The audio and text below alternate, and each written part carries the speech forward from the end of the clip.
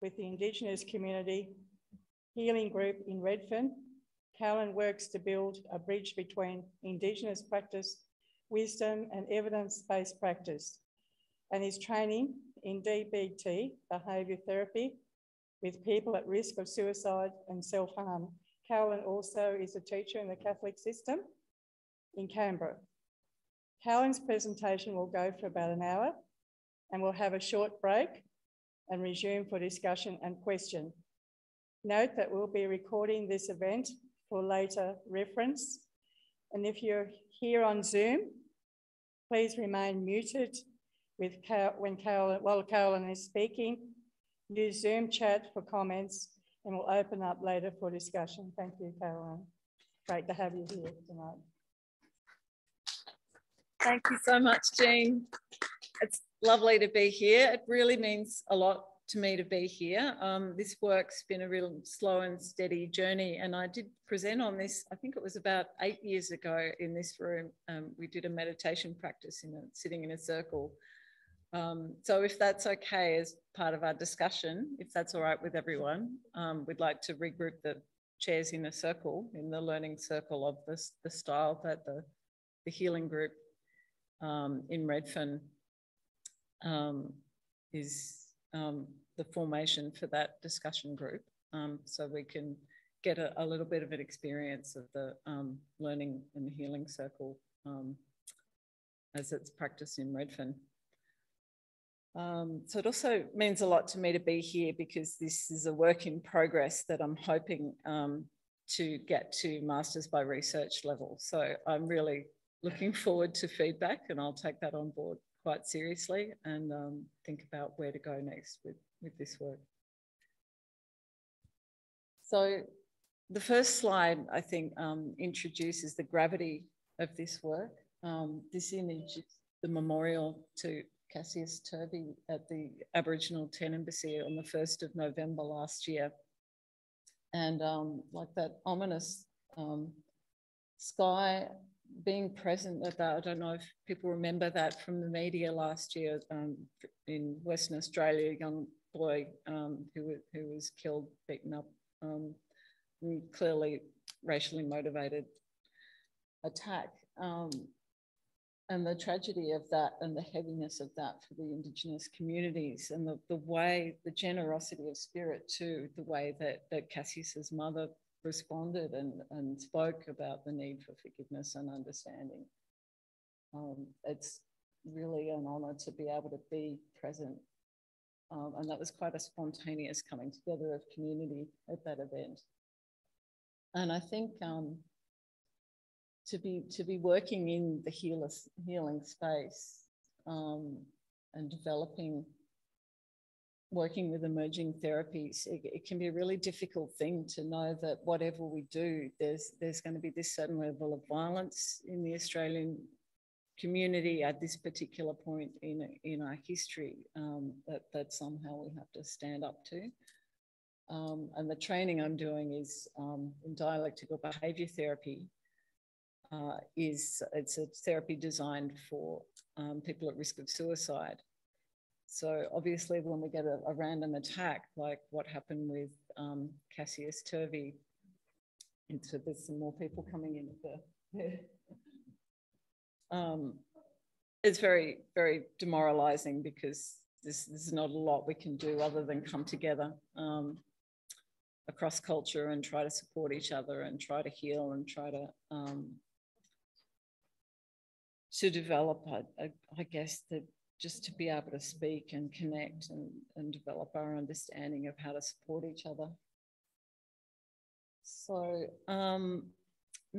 one disclaimer I want to make is I'm not practicing, training as a therapist. I'm not practicing as a therapist other than volunteer work. And I'm not Jungian trained. However, in engaging with the Jungian Society, I've found it a very, very valuable space for my own healing. And I'd like to acknowledge Kirsten too, the wonderful work that you're doing in the meditation group at the moment. Found that very supportive of this work. So the mandalas, understanding more and more about Jungian practice, about how he approached his own healing and how he worked through becoming more grounded, I guess, and being able to explore visuals and symbols to be able to get a deeper sense of presence than integration. So on the next slide is a quote from Jung. I struggled a bit to sort of find a bridge between Jung and working with the Indigenous practice wisdom. And I thought perhaps this idea of the numinous seemed to be the best place to kind of find a way across. So Jung defines the numinous as inexpressible, mysterious, terrifying, directly experienced, and pertaining only to the divinity. So I just really sat with that and had a think about the work I'll show you a little bit later. We'll go back to this definition, looking at the experience of the Welcome to Country at the Indigenous-led suicide prevention conferences, which I was fortunate to be part of a team presenting at those conferences. And I think the experience of being in a ceremonial space that held that grief of the loss of the wave of suicides in Indigenous communities that has hit Australia in such high numbers.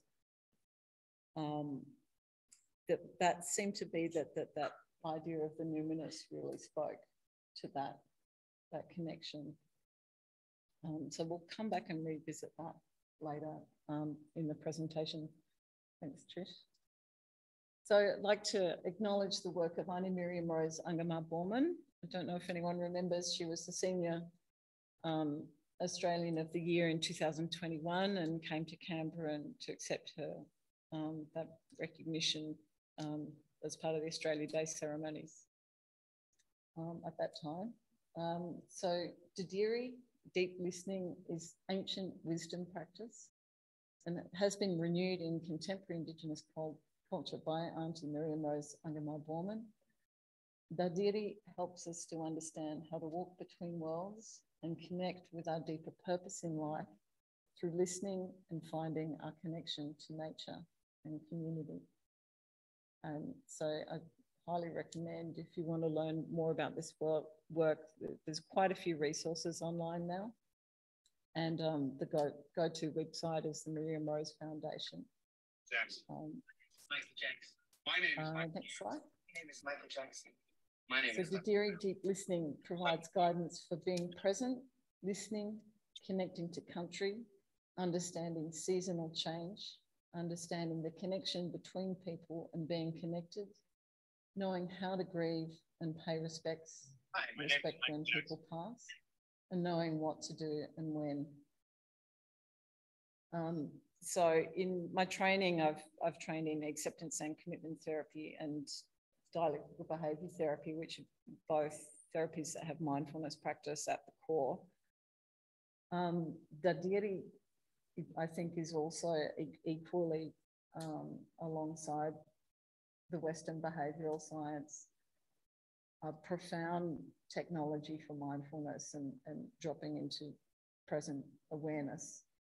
And it's the only one I know of that really unpacks that space around how to behave when people pass, how to do sorry business, how to, Miriam Rose in her lectures talks about this quite significant ways in which I think that can be a gap within Western psychology, not necessarily always, but I think there's a depth there that around acknowledging the work of grief and what to do at times of loss. And the term sorry business just carries a whole lot of meaning, I think, that we don't, certainly in my culture, English and Irish culture, we don't have language around that the work of that time of grieving. Dadirri provides an experiential framework for approaching cross-cultural awareness with respect for the trauma of colonisation and the need for trauma-responsive dialogue. So as part of my journey with this work, I've been studying trauma-responsive practice through the creative therapies certificate at Charles Darwin Uni. And these are some of the things that we looked at that form the basis of our scientific knowledge around how to manage trauma. So just a reminder about the different parts of our brain. This is something I really love using with children, trying to convince them that really, if they're losing losing it and going into that fight or flight space, that it is not the most efficient part of the brain that they're operating in, but they're locked in a more simple emotive place once they're angry, and that it is possible to step back from that. So the next slide looks a bit at Dan Siegel's. Don't know if anyone's seen Dan Siegel's model of brains. It's a good one to use with kids at school. So just that reminder that so we've got representation for the limbic, the hippocampus, the amygdala, and epiphothoids. That's when prefrontal cortex isn't operating so well, and we need to come back, bring all of our awareness back together to be able to make conscious decisions about what to do next and how to solve the problem. So here we've got the 6 principles of trauma-informed practice. So this was part of the basis of what we studied. So the creative therapies diploma at Charles Darwin Uni, it's mostly taught from an Indigenous pedagogy's perspective, and we have Indigenous lecturers. This one unit linked straight to the international guidelines from SAMHSA on trauma-informed practice. So you've got the principles of safety, trustworthiness and transparency, peer support, collaboration and mutuality, empowerment and choice, and cultural, historical and gender issues. So the next 6 slides just cover a kind of a reflective photo journal that I've done to unpack sort of my journey with these different principles in trauma-informed practice. So safety, the first most important thing to be able to work together in community. This Tony Lee is one of our lecturers in the diploma in creative therapies, an Indigenous leader in the Northern Territory, taught us a lot about the practices of walking on country and the importance of going up and introducing ourselves to trees. So this is something, even though I love trees and I hang around them, I had never gone up to one before and actually introduced myself. So this was a big challenge. And this is a picture of a beautiful, most beautiful old trees in the Domain in Sydney. So something that I did as part of this training within Indigenous pedagogy. Is it loud enough, Robert? No, that's better. Something I did as part of learning about Indigenous ways of seeing and being was being able to consciously do that and spend more time with trees and speak to them. Next one is trustworthiness. So I chose a symbol that connects the heart and the written word, paying attention to how we communicate the differences between oral and written communication, an important part of the journey between cultures. I come from a Western English background where the written word is privileged. And when I'm working with Indigenous communities, I pay attention to what is missed when we focus on the written word. So Dadirri is an important methodology for being able to balance this inequality between the written and the oral traditions. Next one is peer support. So this to me is represents playfulness, adventure and connection. And it's a very important part of my own healing and practice as a teacher. And this was a chalk drawing of the owl and the pussycat that I did as part of Steiner education training last year. So this to me just kind of sums up the importance of that sense of fun and being with people. Next one, collaboration and mutuality. This is a picture photo of a collection bowl featuring the figures of 6 people. You can see that. holding hands, and as a reminder of the importance of community. And this was taken at the Quaker House in Sydney Meditation Hall, which was part of my meditation journey last year. Next one, empowerment, voice and choice. This tapestry was worked on collectively as part of a Salvation Army first floor program with the VIFS group, which stands for Very Important People, and it's a support group for families impacted by a loved one with mental illness and or addiction. Being given the opportunity to make a choice, even with something small like a piece of material, creates a space where people needing support can begin to feel valued and respected as individuals with hopes, dreams and goals, rather than being seen as victims of past trauma. The next one is cultural, historical and gender issues. And I chose this image of a flooded road near Nellingen as a metaphor for overwhelming change.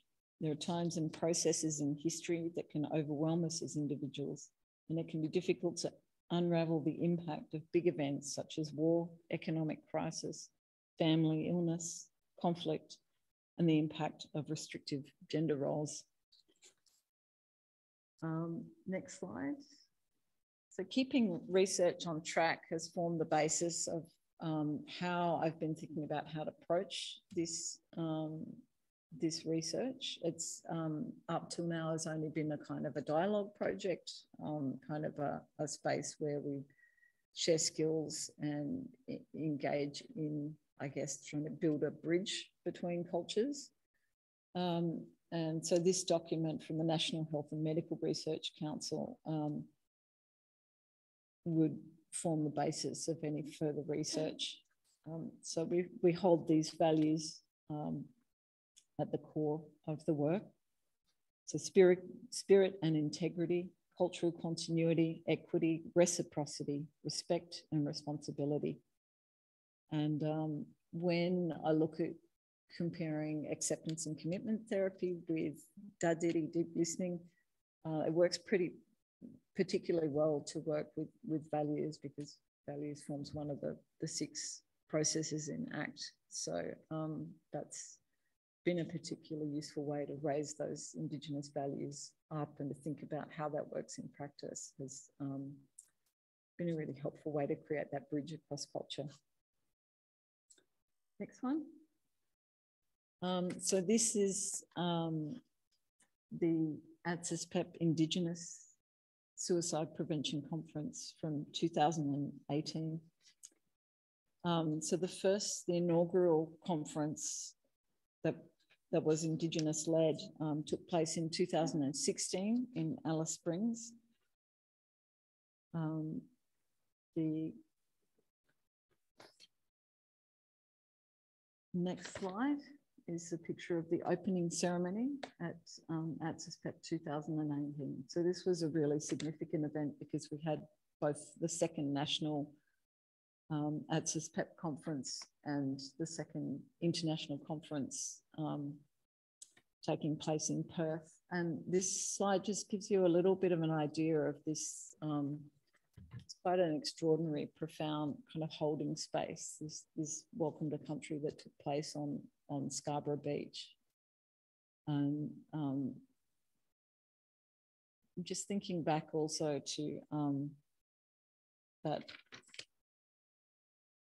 idea of the numinous that we talked about earlier. So Jung's definition of the numinous, inexpressible, mysterious, terrifying, directly experienced, pertaining only to divinity. So both this ceremony and the first ceremony, which I haven't recorded by photos, but the first ceremony at the inaugural ATSIS-PEP conference, the welcome to country was done by Rosalie Kunoth Monks, who's an elder who's since passed, who many people in the older generation might remember from the first, she was one of the first Indigenous women actors in, sorry, the name of the film escapes me, but quite a famous Australian film, which was one of the first films that portrayed Indigenous people in the cinema. So her welcome to country was quite an extraordinary, just this image still of it was at the conference centre just through the gap in Alice Springs, and the hills there that she talked about, the caterpillar dreaming, and you see the hills of the folds of the hills. There's something very holding about that sense of country as being changing and part of the story. And somehow this created a space where somehow it was possible to bear the pain of looking at the enormity, I think, of the problem of Indigenous suicide in this country within those spaces that were created through those welcomed countries. So yeah, as Jung says, inexpressible. I think there's something about when cultures collide and when we have a chance to open up and attempt to communicate the inexpressible in that kind of space and attempt to face the damage and the ongoing trauma of colonisation. I think for me that was as close as I can think of as an expression of the numinous, of that sense of that ineffable sense of the sacred being present in that space. Next one. So this is our research team, just the three of us there. There were some other presenters there as well. So Amy Bain is an Indigenous social worker who I studied with at Charles Sturt Uni on the left, and that's myself on the right, and Ken Zulomovski in the centre, who's a cultural consultant based in Sydney, and he is one of the founders of Gamarada Indigenous Healing Group, which takes place on Monday evenings in Redfern. And so this is the group that that I've been participating in and working with to broaden their, I guess, their safety and their protocols around being able to work with non-Indigenous psychologists and being able to create this bridge between the Dadirri practice, the deep listening practice, and the Western models like ACT and DBT. Next one. So mind, body, spirit. These are some of the notes that I took that I guess form the core of this work. So understanding Dadirri as heart, mind, body, and connection. And looking at ways how we can explain DBT. It's not, it's based on Zen practice, on the work of Marsha Lyneham. And she's a Catholic psychologist in the US and a very profound, deep thinker in terms of how to bring that sense of deep presence into the healing work. So we talked about Dadirri, belonging and trust and determination being the important things that we needed to do to be able to create that bridge between dialectical behaviour therapy and Dadirri, deep listening. So the next few slides are just some looks at how to create safe environments. So these are taken from some school materials.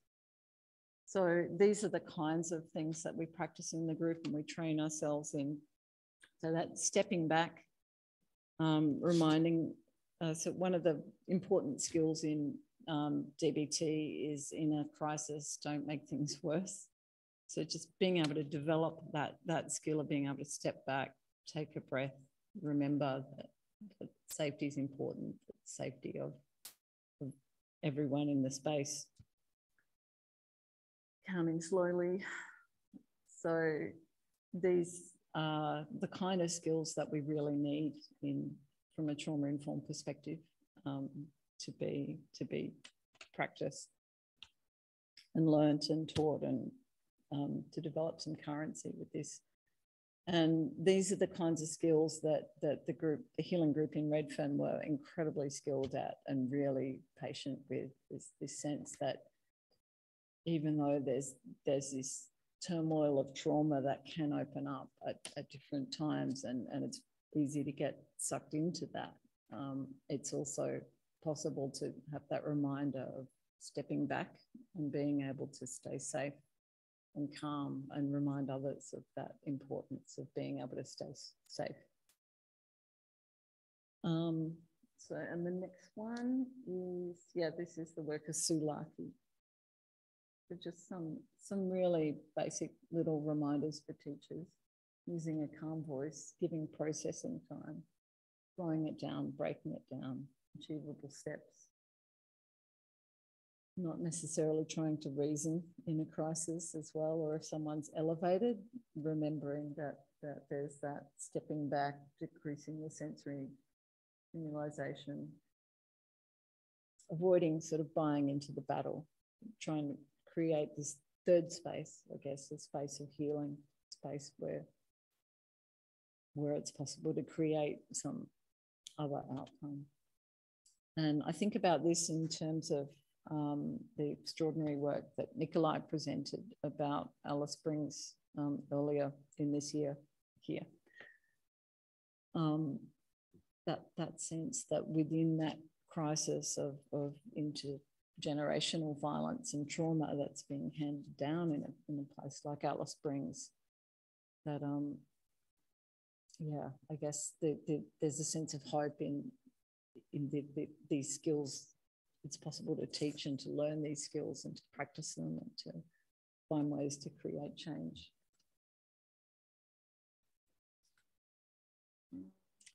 So I think actually we've come to the end.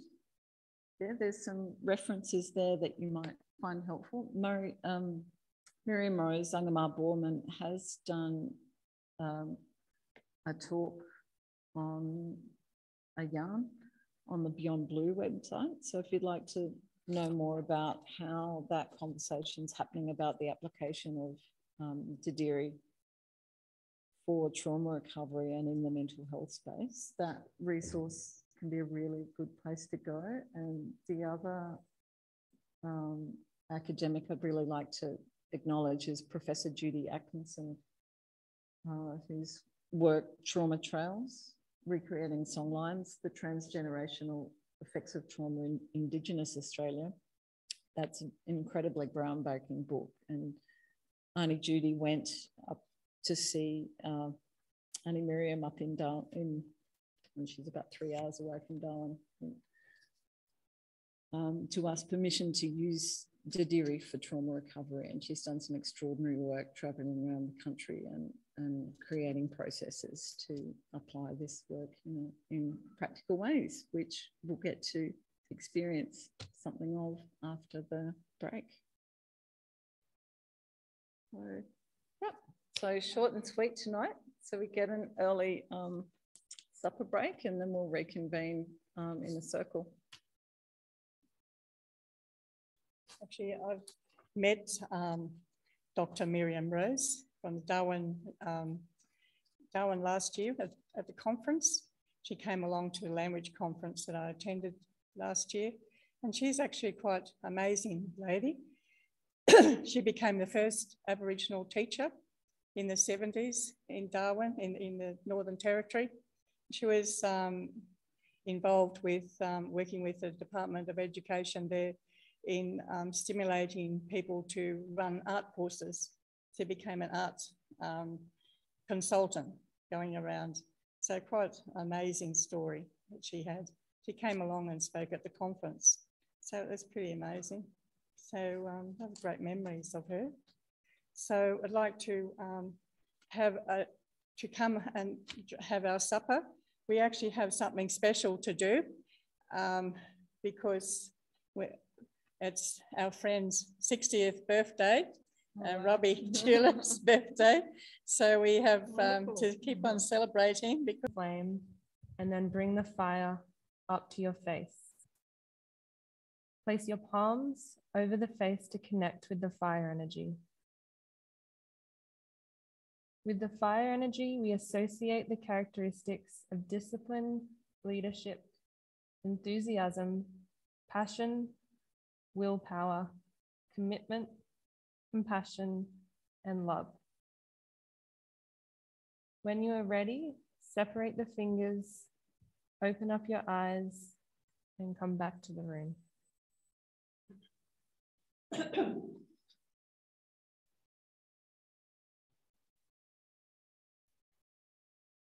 Aunty Miriam Rose Dadirri Reflections. The word, concept, and spiritual practice that is Dadirri is from the Nauiyu and Ungunmerr languages of the Aboriginal peoples of the Dadirri River region, Northern Territory, Australia. Nauiyu means deep water sounds. Nauiyu is the name of my tribe. The word can be broken up into 3 parts. Nauiyu means word or sound, Puri means water, and Ka means deep. So the name, the deep water sounds, or sounds of the deep. The Dadirri reflection is about tapping into that deep spring that is within us. Many Australians understand that Aboriginal people have a special respect for nature. The identity Aboriginal people have with the land is sacred and unique. Many people are beginning to understand this more. Also, there are many Australians who appreciate that Aboriginal people have a very strong sense of community.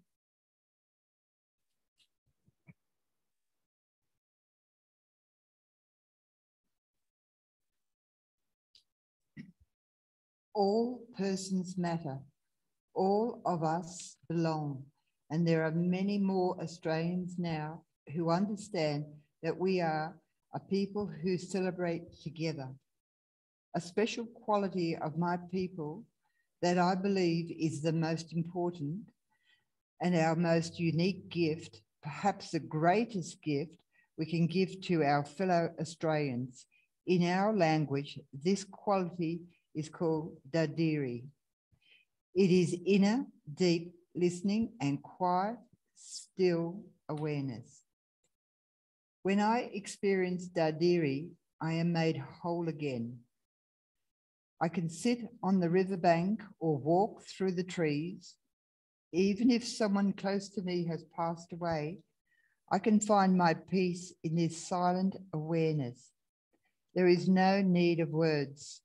A big part of Dadirri is listening.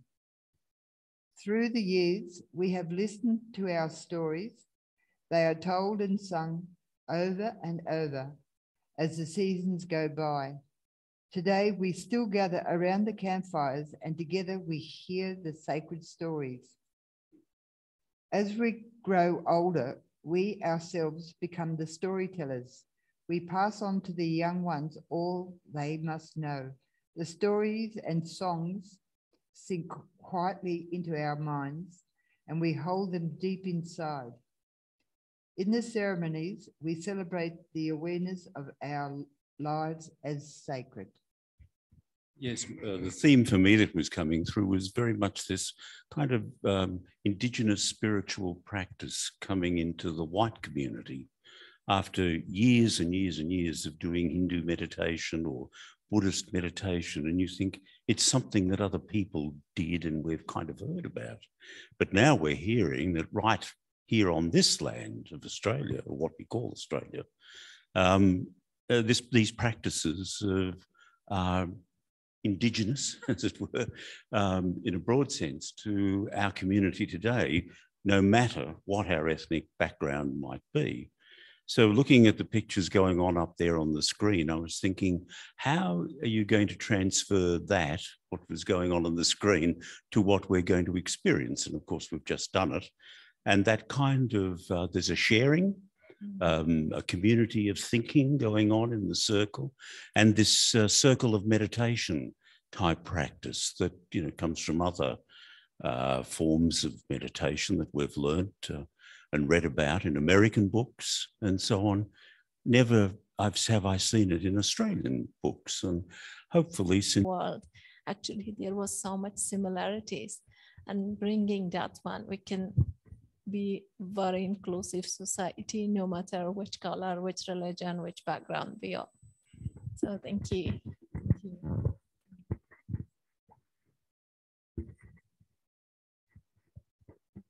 Question about school curriculums, I'm not sure about.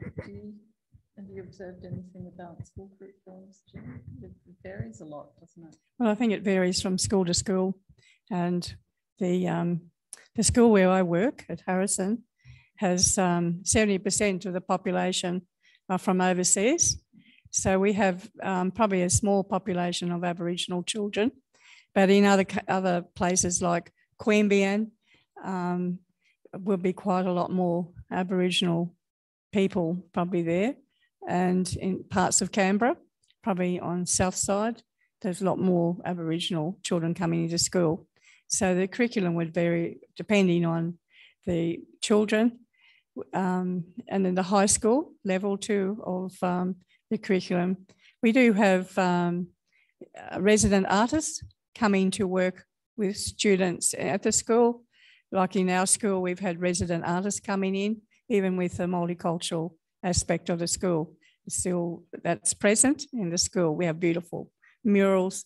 And if you go around to some of the schools, you'll see that.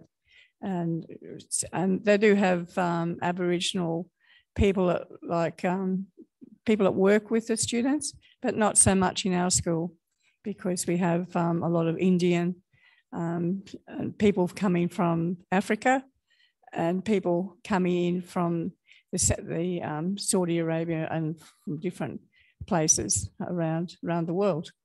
So it'll be depending on the areas, I think, depending where they cluster. I think there's quite a few Aboriginal families around Narrabundah. I think they do quite a lot of programming there, because I worked in Narrabundah primary school at one stage, and they have quite a lot going on in the community. I remember going up to Narrabundah shops. We had a big function thing going on from all the people coming in, the communities, and different things coming in, presenting and doing their thing with the children. So yeah, so that's really good. Yeah. Yeah. St. Thomas Aquinas in Charnwood, where I witnessed the grandfather of one of the children doing the smoking ceremony, and that was really beautiful. And there were 3 generations that present. There was also one of the staff members who was part of that family. So I think there's a real richness where there is that capacity to support the families in the school and give them that space to bring the culture into the school in that way. Another one, Rob?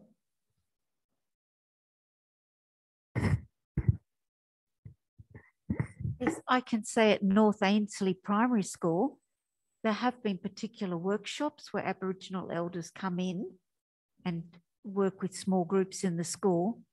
But the main thing we've done over the last 2 or 3 years, through the parents and citizens group, there is an Aboriginal liaison officer, one of the people with connections to the school, and working closely with them, the school oval, which I think of as a kind of stereotypical Western impost, which was, you know, the grass that had to be mowed or watered and mowed and for playing football or whatever, was transformed into a more accessible area for the students. And so now it has circles of stone that the children can sit and talk. And the biggest area, actually it's fake grass, but there is a big area that's enough for them to play soccer or ball games, but the rest of it is all native plants. And there's also been a nursery project involving native plants. It's open to the public. Everyone's welcome to go and have a look. And the ACT government is looking at it closely as a model for other areas. So it's like on the foothills of Mount Ainslie, this sort of western space has been transformed into something a bit more traditional. And the children love it. I mean, just the fact they can sit and talk in groups, it seems to work for them, which is what it's all about. It's lovely. I'd like to make another comment, and just reflecting on some of the conversation. One theme that comes up in connection with Dadirri is the sacred. Like, what do we consider to be sacred? And I feel that one of the things, again, that I find really interesting in Carl Jung is he was deeply spiritual, but he never called himself a theologian, and he had a real separation from the church, and one of the reasons for that was that the Christian tradition said that God is beyond nature, God is above nature, that our spirit is separate from nature. And my sense is that a lot of the Indigenous spirituality sees the sacred as within nature. So that whole sense of that when we connect to nature, we are connecting to something sacred. That is an idea that a lot of the European Christian theology really lost sight of. And there was this sense that we can just destroy nature and it doesn't matter. And like we're now reaping the bad consequences of that sort of attitude that's just so, it's just viewed with such horror by Indigenous spiritual people who see the destruction of the sacred as just a sort of sacrilege.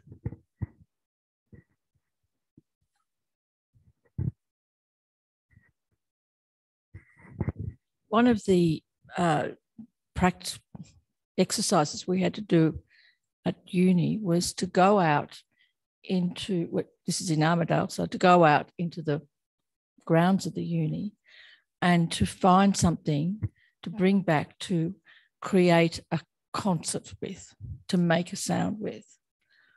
And it was a profound experience because we didn't think of using, looking at nature as something being white. We didn't look at nature as being something that was musical. So we were picking up stones and twigs and branches and bits of bushes and that kind of thing. And we had to bring it in and we had to create something out of what we found. And it was really amazing what came out of that. I have to say, that teacher got up there and conducted us, and it was really quite amazing. We all were very profoundly affected by that. Michael Atherton, if you know Michael Atherton, and he was in my class and knew him well because he was a music therapist as well.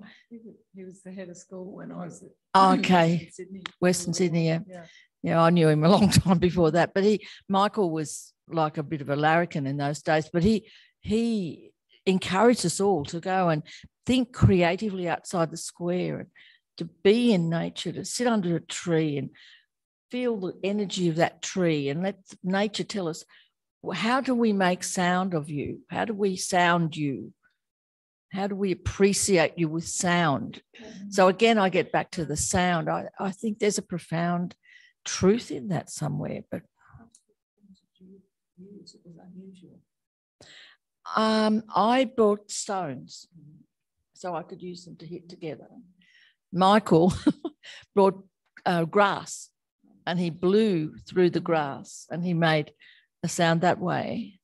Others sang, a few of us danced, and we all, we had sticks. Some brought in sticks. Yes, it was very, very interesting how we managed to do that. And it gave us a profound connection, for the moment anyway, into nature with the music. What subject was this connected with? Ethnomusicology. So we study the music of all cultures broadly. And one of those modules was Aboriginal music. Yeah. Out at Western Sydney, that just reminded me of something we did down the swamp, going down to the waterway, making music. Yeah. One of Carl Jung's major themes was the notion of the hieros gamos, the sacred marriage. And in fact, his last and probably his most important book was called Mysterium Conjunctionis. That's the mystery of the conjunction, the mystery of the opposites joining together. And it just struck me that there's some scope here for the healing that needs to take place between the first peoples and the second peoples, a type of marriage that needs to occur. I can remember a few years ago, we were doing a tour of the Catherine Gorge, and the tour operator was an Aboriginal group, a young Aboriginal man. He was also a geologist. And as we were going along the gorge, he was telling us about the features of the gorge and how it came to be the way it was, a natural history and so forth. But he had two stories. One story was about how the rainbow serpent arrived and travelled down this particular area and dug this very large ditch and the water stream there. And the rainbow serpent was still there in one particular deep water hole, but didn't want to be disturbed. But he told that story with the same sort of conviction and understanding that he gave us, that he gave the geological exposition. For him, they were both true. And but there's something important here about this, you know, and the notion of the sacred marriage. So Jung, like a lot of the other thinkers in this area, looks at reality as a coincidence of opposites, and some of the medieval theologians define God as a complex of opposites. So if you like, the object of the universe is to move towards a reconciliation of these, and this characteristic is seen in all cultures: the Egyptian, the Greek, the Roman, Amerindian, the notion of the opposites coming together, the notion of a marriage, a sacred marriage. And it just occurs to me that this might be a really important aspect to take up in the issue of the relationships that we have with the Aboriginal people. Thank you. Yeah. Yeah, it's beautiful. That was...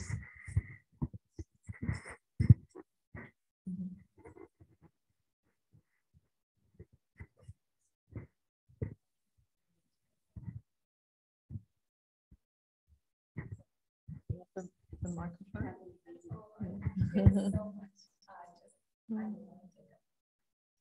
Oh. So I can't.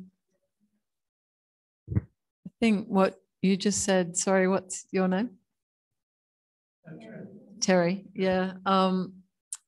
Yeah, because I was struggling to explain like just how meaningful that Welcome to Country in Alice Springs at the Gap was, and when we were told about the caterpillar dreaming, and you could almost see the hills kind of moving, like that sense of the formation of it. So yeah, that reminded me of that story. So thank you.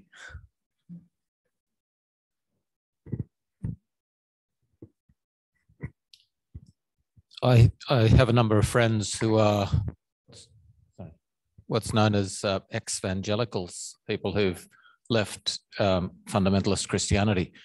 And in the sort of example that Terry mentioned, they are taught that the biblical teaching and the scientific teaching are exclusive, that you can't believe them both.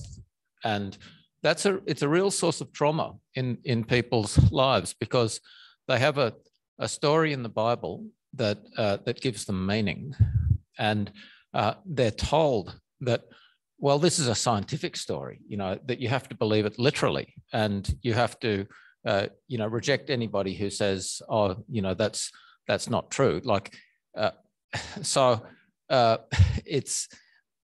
a source of trauma that we can't hold multiple stories in our minds at once. And speaking, Terry, of the sacred marriage of opposites, one of the great examples of that is in the Chinese tradition of Taoism, with the yin and the yang symbol of light and dark as equal opposites that interpenetrate each other. And when you get to the ultimate point of light, then you enter into the dark, and vice versa. So this cyclic vision of reality, which I think the Dadirri idea picks up in what the text was talking about, the waiting for the seasons, and just living within the seasons. Again, one of the problems that we have is this alienation from nature. So recovering a sense of being part of nature and seeing the cycles of light and dark and all the cycles of nature is just so important to healing and wholeness. They're thinking of the seasons in the on the ABC's website. At the moment, there's a story from Western Australia and the Aboriginal community around the Albany area. I don't know its Indigenous name, but the Indigenous people there have put together a guidebook, I think, to the area, the environment of the area, and they talk about 6 seasons. You've heard this, yes. I was intrigued. I only read it this morning. So you have early summer, early spring, late spring, and variously, you get to 6 seasons out of that. And it's another way of looking, and they know when the seasons change by the grass, by the birds, and of course by the weather. And it's a very different way to our thinking is on the 21st day of the seasons will change. And when you mentioned that, I just thought seasons, there's something to be welded together between Indigenous knowledge and our Western knowledge. Can I just add to that our own bodies do actually change too? If everyone really thinks about it, I noticed just recently that we were coming into autumn because my body started to change and started to have a few different symptoms and different ways of it being. And I don't think we're made aware, we are aware of, gosh, I work, a lot of people forget that they aren't just a body, but they're a mind as well. And there's a connection, a deep connection, and that we are a part of the earth too. We're not above it, we're part of it. And it's all integral to that. So I think it's a lovely idea, the 6 seasons. Yeah. Darwin last year at the Teams conference. The notion we saw there, frequent mainstream type references to the 6 or more seasons. That was sort of, as I say, became mainstream, where the winter, spring, summer, autumn cycle that we have is obviously quite inappropriate in a lot of tropical type situations. And that's something that we have taken into the mainstream really from Aboriginal culture there very appropriately, I think.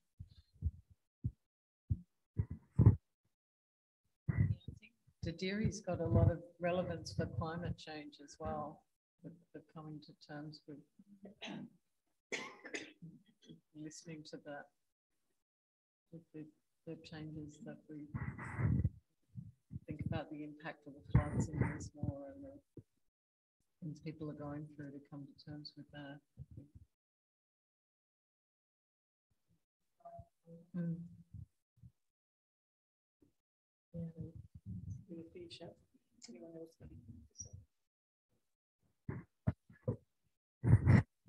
Speaking of climate change, I think one of the things that comes out of some of these philosophies is the sense that the earth is a lot more fragile and sensitive than our society has imagined, and just that we have to have a lot more respect for the earth. And also we can think of our planet as a whole. That's something that I think is very difficult for us. You know, we're so caught up. The other thing about Dadirri, as I understand it, is we are so caught up in being busy that we don't have time to just stop and contemplate and think. And so taking that time to reflect can really cause us to give pause about the ethics and morality of our lives. And something like, oh, what does it mean to say that our planet is fragile? Now, that's something that a lot of people would just ignore. But if we can take a more contemplative approach, then we can start to understand that, and we can start to think, well, what do we actually need to do to recognise climate change and do something about it?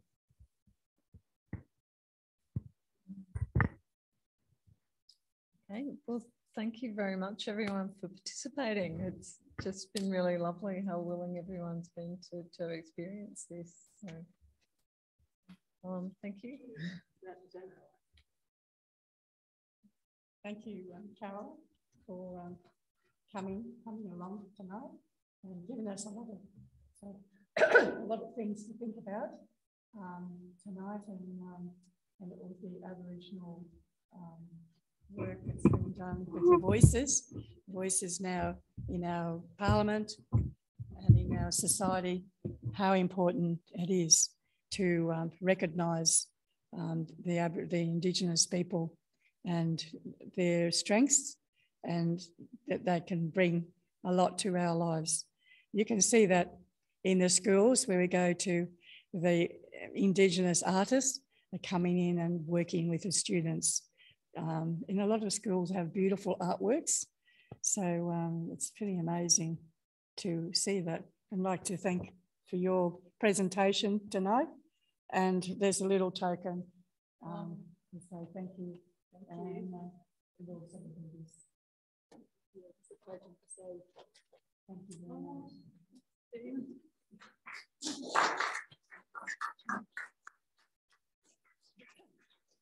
Also, next month is Robbie Tulip, our friend over here, is coming to speak to us. Do you want to say something? Do you want to talk about? Well, as I mentioned before, I'm speaking about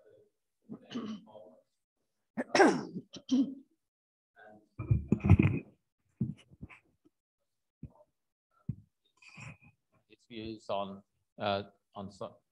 relating psychology to religion and society, and so I really look forward to sharing that with you. And I've been reading a couple of books about Jung's relationship to Christianity, and this sense of how a philosophy of wholeness can be used to interpret some of the problems that we have in religion, and transform and reform our thinking about spirituality. So I look forward to sharing that with you next month. That'll be like 5 weeks, because of course this is a week earlier this time because of Good Friday next week. Go onto the Jung Society website.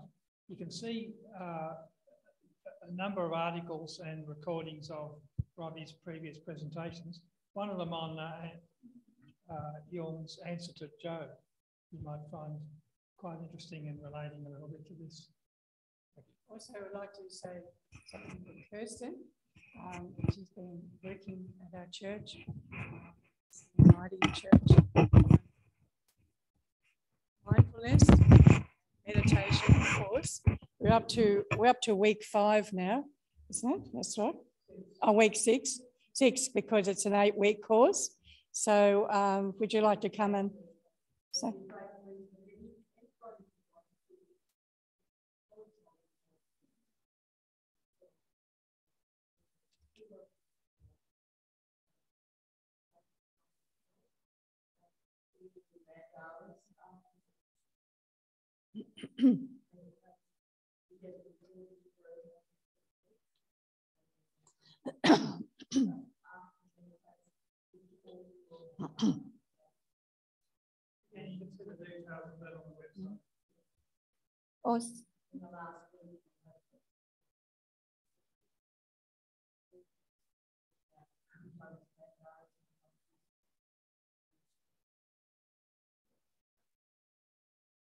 Okay, I'd like to call on Terry.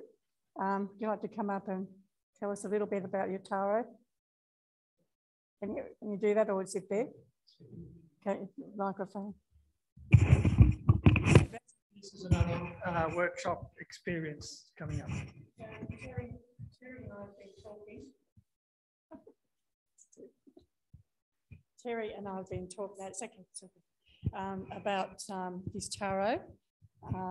And we thought maybe he could come to our church because we have a very nice room, very inviting room to talk about his tarot, to run a course on tarot reading.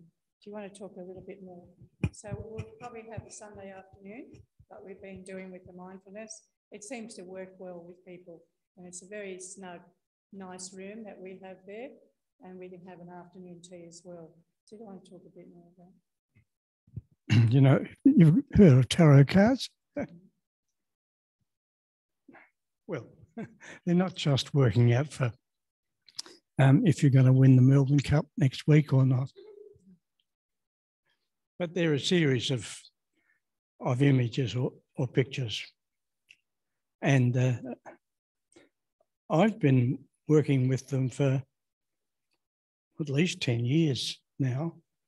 And it's sort of very relevant to the sorts of things we were talking about today, because we're really talking about the soul of the country.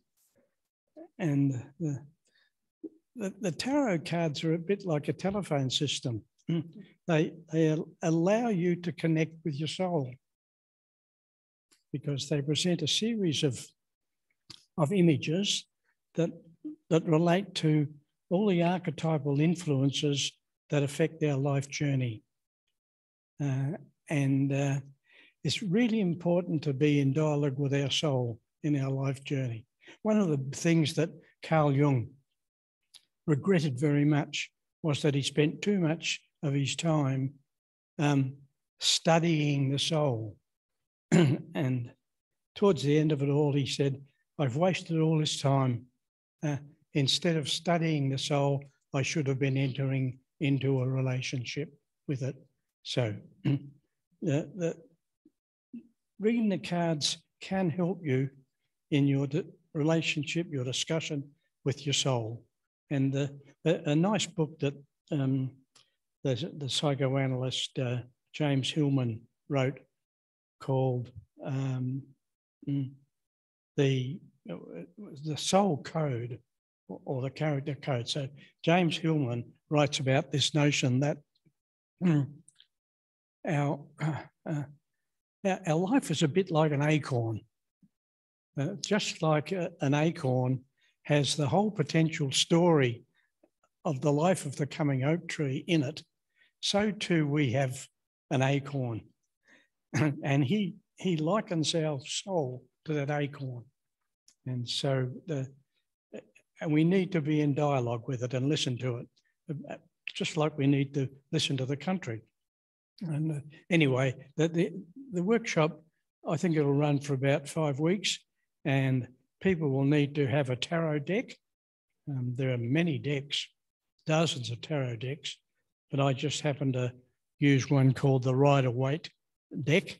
The course would involve getting to understand how the cards are being used and to understand the sort of cosmology that's associated with the philosophy of the tarot.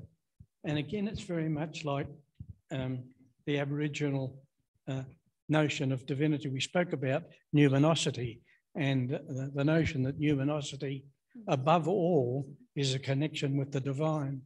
And the Aboriginal notion of a dreaming time as an origin of Mother Earth.